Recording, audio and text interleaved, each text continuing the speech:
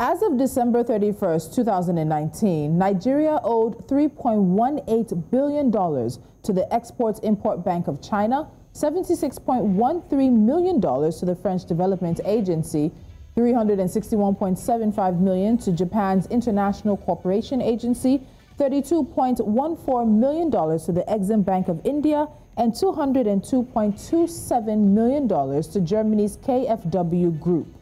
Data from Nigeria's Debt Management Office shows that as of June 30th, 2021, Africa's largest economy was indebted to China, France, Japan, India, and Germany up to $4.26 billion.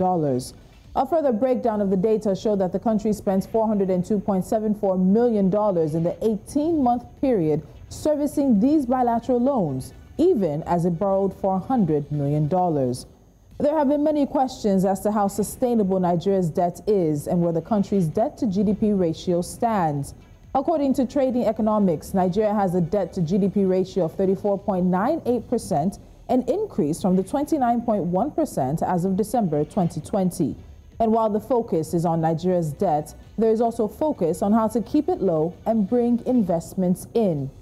This past weekend, President Muhammadu Buhari spoke to investors at the ongoing Dubai Expo on the economic potential of Nigeria, telling them that the country remains the most viable and attractive investment destination in Africa. He added that the country is on the path to becoming the continent's leading industrial and trading nation. Let's talk about Nigeria's debt and investment mix today. I'm Tolulope Adeleru-Balogun. Welcome. This is Business Edge.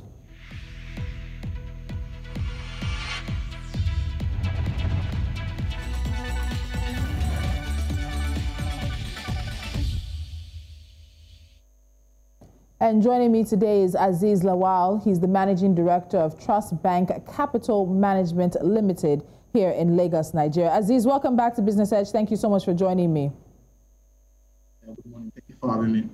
All right, so let's start with the people that Nigeria is indebted to.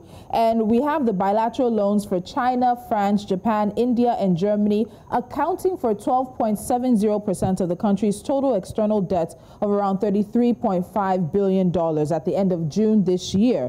And Nigeria spent $38.22 million servicing the loans in Q2 of 2021. Is there any particular reason that these 5 countries hold such a large percentage of Nigeria's debt? Sorry, I lost you for a moment there. Can you repeat the question? So I said, of these countries that Nigeria owes money to, is there any particular reason that these countries hold, these particular 5 hold such a large percentage of our debt at about 12.70% of the overall debt the country has?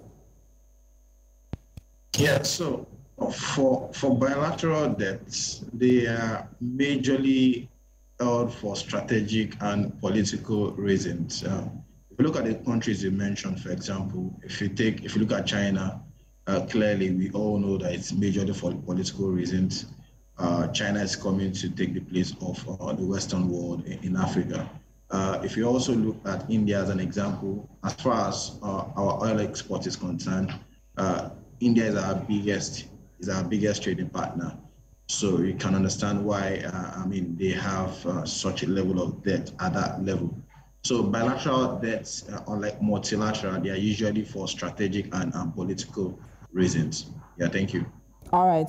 So in October, we heard from the Minister of Finance, Budget and National Planning that the federal government was very uncomfortable with the fact that it had exceeded the borrowing threshold in the Fiscal Responsibility Act. Now, that law provides a limit of 3% debt for sustainability, but the president can exceed the ceiling if there's a clear and present danger to national security or the sovereignty of Nigeria. And that happened in 2020, but we're hearing that they're trying to prevent that from happening in 2021.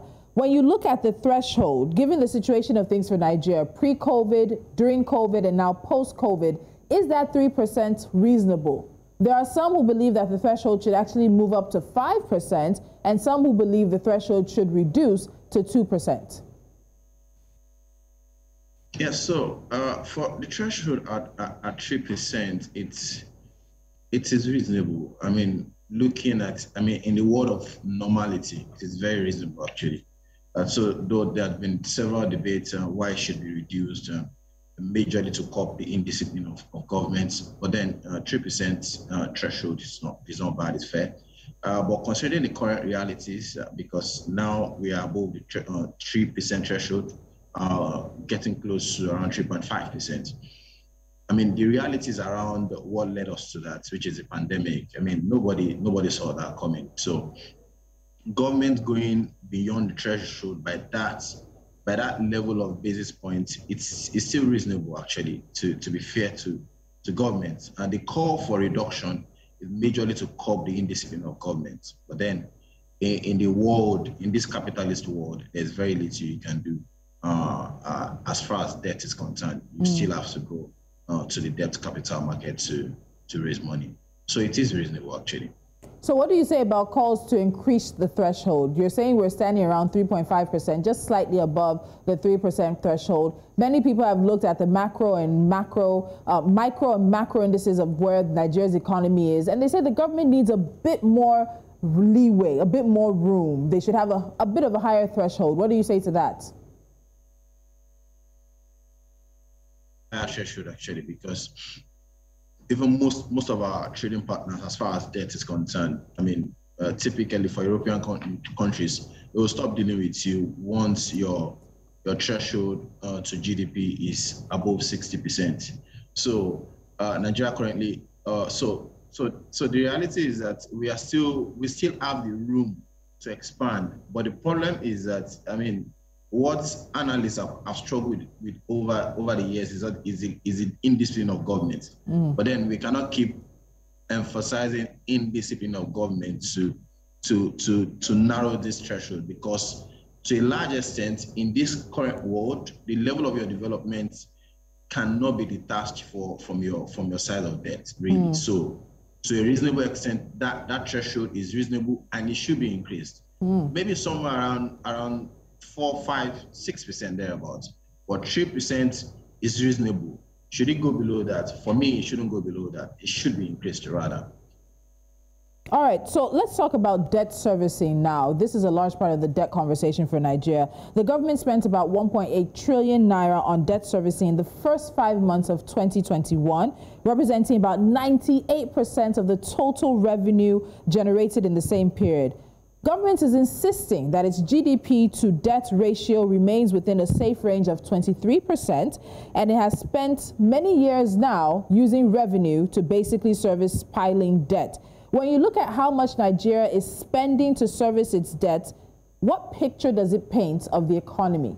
98% of the revenue goes to servicing the debt that the country has, spending 1.8 trillion in the first 5 months of 2021. What picture is it painting for us? And the picture that it paints is exactly what we are seeing: high inflation rate, double digits, unemployment rate, double digits. So basically, when you spend so much of your revenue in servicing debt, you deprive other sectors, other areas of the economy that needs that fund. So you have lower infrastructure. Because of that, definitely you are going to have higher inflation and low and high unemployment rates. So that's the picture, really. And I mean, there's also the case of defaults. I mean, that it also raised the concerns of defaults because of. But then the Nigerian debt space and capital markets, I mean, it's so sophisticated now that, I mean, it's actually difficult to we don't see the what's it called, the government defaulting as far as debt is concerned, because there's always a room for them to come to the market over and over to raise more money to pay down existing debt or to service existing debt. So again, the impact is what we are seeing presently. The picture is what we are seeing presently: double-digit inflation levels, high unemployment rates, and resulting security threats to the country. Thank you. All right. So the IMF, in their October 2021 fiscal monitor report, said that Nigeria's gross debt to GDP ratio will increase from 35.7% in 2021 to 36.9% in 2022, 37.7% in 2023, 39.1% in 2024, and reach 40.6% in 2025. Again, this is still below the threshold of about 60%, and we'll get into that after the break. But when you see this upward trajectory of Nigeria's debt to GDP ratio, what are we saying? What is that telling us in terms of the health? You've talked now about the rising inflation in double digits, the high unemployment as well. But government is saying they're going to stay at this 3% threshold in the Fiscal Responsibility Act. But yet the projections are that our debt to GDP ratio will continue to rise. So overall, what should we anticipate? Yes, so we have a government that is, as part of its policy, that is very, very heavy on infrastructure. It is allowed to be heavy on infrastructure, but then you need your revenue to support that. When we're heavy as far as revenue was concerned, talking about oil prices, between 2012 2016 thereabout, it contributed about over 50% to our earnings as far as revenue is concerned. And then oil prices were trading around over $100 per barrel. Now they currently trade way below that, around $70 per barrel. And for most of what we saw in the last 3 years, they probably were trading around $60 to $70 per barrel. In the same period, particularly during from the COVID era, our daily production reduced from what we used to have of over 2 million barrel. 2 million barrels per day on a daily basis, compared to what we have now of over just around 1.3 million barrels per day. Again, this, you see the revenue is narrowing. And currently our tax penetration. So what used to be our main source, what used to be the main source of revenue for government, which used to be over 57% at the time when oil was trading over $100 per barrel, is currently way below that. In a country where tax penetration rate is just about 6%, the average tax penetration rate in Africa is over 16%. In Nigeria, it is just about 6%. So you have thin revenue from tax, you have reducing revenue from oil, and you have a government that wants to fund infrastructure. So what is available for you naturally is a debt space. If I cannot raise more money to fund my needs, if I cannot get my revenue to fund my needs, I would have to borrow to fund those things. And that's what we are seeing. And it will continue to increase because you see the deficit is increasing. And for 2022 budget, we are looking at a deficit of over 6 trillion. That is, I want to spend so much, but I don't have so much to back it up. What that means in summary is that we are going to borrow at least 6 trillion next year. So it will continue to increase, looking at the policy of government and the reality of tax penetration rate and oil prices. Thank you. You've said a lot, and we have to come into this conversation around what Nigeria is borrowing to fund. There's the conversation around infrastructure, also looking at funding projects that will now become self-sustaining and revenue-generating projects. You're laughing, which means you're going to explain this part of it when we come back. We'll also touch on the conversation. Should we be looking at the debt to GDP ratio or looking at the debt to revenue ratio for a country like Nigeria? Azeez, hold the line. The conversation today is looking at Nigeria's debt and investment mix, and we will definitely touch on the investment aspect of things when we come back from the break. Stay with us.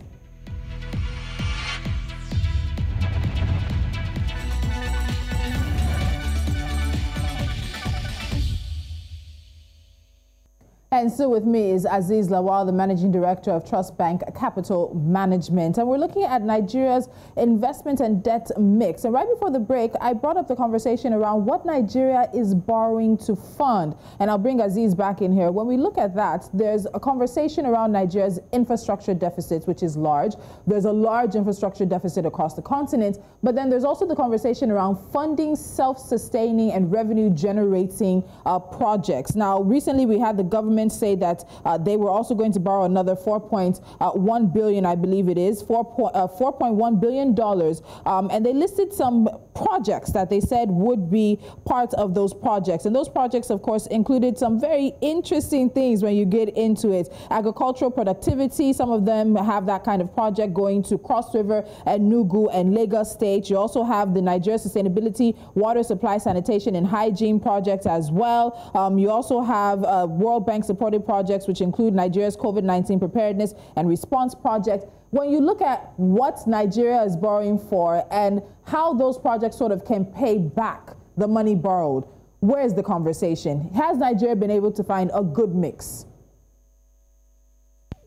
Sorry, I lost for a moment there. Nigeria been able to find a good mix in the projects it's borrowing for, like infrastructure, like hygiene, but also projects that can also generate revenue for the country? Yeah. Okay. So, I mean, I'm struggling with the audio, but I'll give my response. On viability of project and if they can sustain, because most of these projects, most of these capital projects, we are borrowing to fund them. So the question is, can this infrastructure, can they pay back these loans? Can they fund these debts? Are they viable enough? Can they boost the GDP well enough such that we can get so much tax from it? So Nigeria's problem is interesting. You have most of the time we believe that our leaders are not disciplined enough to manage the country's resources.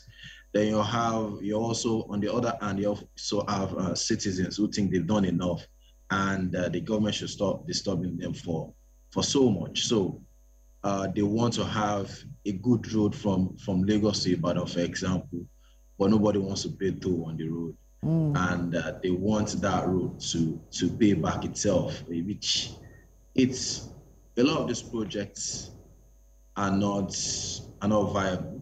They cannot pay back these debts. Looking at the current structures that we have, and most of these projects, of course, we've heard popular. I mean, we all hear regularly where they say PPP, but the reality is that there are some projects that it's just government that has to do it. Like the rail project, for example. I mean, that takes 30, 40 years. I mean, no bank is going to borrow any government to fund that kind of project, or any private individual to fund that kind of project.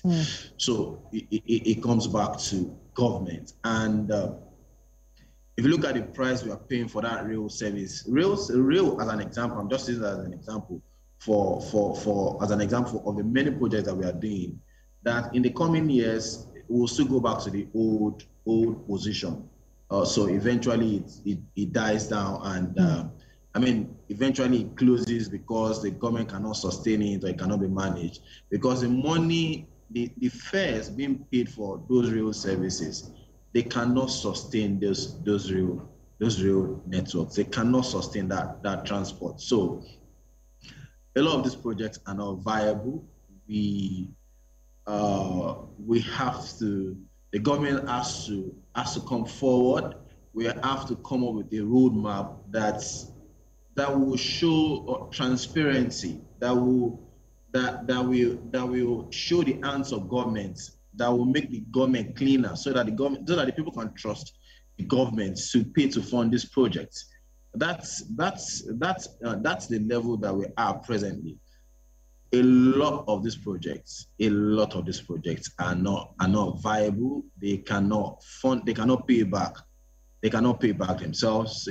So this debt servicing will continue to roll over, and it will continue to expand until someone comes someday to come and negotiate for forgiveness. Thank you. All right, so before I get to what President Buhari said this weekend, let me quickly ask this. The president of the African Development Bank, Dr. Akinwumi Adesina, said Nigeria's debt service to revenue ratio is 73%, and that the country must decisively tackle its debt challenge.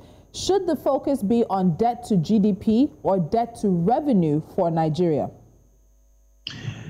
it's not debatable actually that the focus for Nigeria should be debt to revenue, but then it is what is typically most of the time governments take the parameters that are convenient for them. So it's just convenient for them to be using debt to GDP, and they have support from abroad that says that, I mean, as long as it is not more than 60%, they are just fine. So you expect that the government will continue to stay with that. But for Nigeria, with our unique challenges, debt to revenue definitely is a better parameter. Thank you. Ways to increase revenue, people are saying, is to bring in more investment. So over the weekend, the president was speaking at the Dubai Expo, and he urged investors from the Gulf Cooperation countries to bring more investment into Nigeria. He said Nigeria continues to remain an attractive and viable investment destination. How can investments help Nigeria out of its debt situation? Number one, Nigeria is heavily dependent on FX, foreign currency. Number one, as the moment the country is viable as an investment destination, I beg your pardon, you see a lot of dollars coming into the country. And what that means is that the pressure on the Naira will reduce. And I mean, from there, pressure on prices will also reduce. So that's one part. Then also a lot of this funding, so they come into infrastructures. So a lot of private partnerships that are for funding infrastructural projects are currently suffering now. Why? Because foreign investments are not coming in. That's only one part. In the same Nigeria, you have where we are complaining that foreign direct investments are decreasing, they are not coming in. In the same Nigeria, you have fund being raised by startups. I mean, getting to all-year highs, as in every other year, Nigerian startups are breaking records. As we speak, as at November, Nigerian startups have raised over $1.3 billion. That is number one in Africa. So government actually needs to come and sit down with the youths and ask them what's the magic. I was with a founder last month, and they said they raised over $1 million and they never left their office in Lagos. And Nigeria, to raise $1 billion, they will dance around the whole world. So, I mean, Nigeria as a government to raise $1 billion will dance around the whole world doing roadshow. So it's an interesting comparison. Like, the reality is that we can still attract the needed foreign direct investment with the right support from government, with government creating the right environment, with government supporting the right businesses. We need to sit down with our youth and have conversations. Are they doing this magic? As we speak, Nigeria is number one as far as startup fundraising is concerned. How are they doing? Why government is, and a lot of these startups, they don't even leave Nigeria to raise this money. It's just some Zoom sessions and meeting and exchange of documents. And it's in the news, so company has raised so much. There are some startups presently, they have raised money. I mean, they have made more money, more than some states in this country. I mean, that's it. That's our reality. So government needs to focus and shift direction. Also, all those traditional, I mean, this is the way it used to be. This is how it must continue to be. We need to shelve those traditional conversations and come down to reality. Thank you. Please, thank you very much, because I feel like what you've just said there also buys into the World Bank report that we discussed last week, that said Nigeria must do business unusual. It's time for the country to try to do things in a different way. Azeez Lawal, thank you so much for joining me. We'll have this conversation again sometime soon. Thank you so much. Thank you very much for having me. Thank you. And we're seeing a common thread with Nigeria, the largest economy on the continent. The calls are rising and the evidence is before us that the country must do things differently than it's been traditionally used to. And that could be a way out of its challenges. We have next NC4 to watch. Stay with us.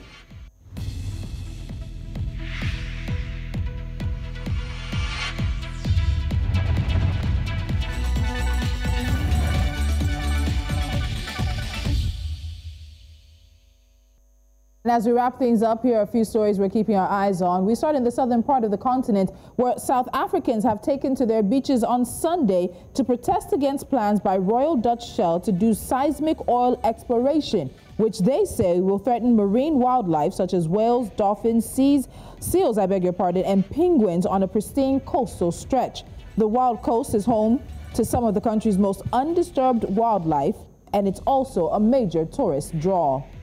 Kenya Power has suspended 5 executives in an ongoing forensic audit to curb fraud at the loss-making state-run utility. In a memo to staff, the acting manager and director, Rosemary Oduor, said the senior managers would proceed on a 60-day compulsory leave to pave the way for investigations. Investors bought only 64% of the shares in the deeply discounted initial public offering by MTN Uganda. The telecom sought to raise 27.6 billion shillings from the sale of 4.47 billion shares as part of the government's push to spur local ownership in the industry. And finally, Moody's Investors Services has upgraded its outlook on 9 Nigerian banks to stable from negative, even as it affirmed its B2 rating of the banks. Moody's explained that the affirmation of the Nigerian bank's ratings is based on expectation that the bank's solvency will remain at adequate levels over the next 12 to 18 months. And that's Business Edge. Follow us on social media at News Central TV. Download the mobile app. And of course, follow us on all of our platforms where we are available. I'm Tolulope Adeleru-Balogun. Have a pleasant day.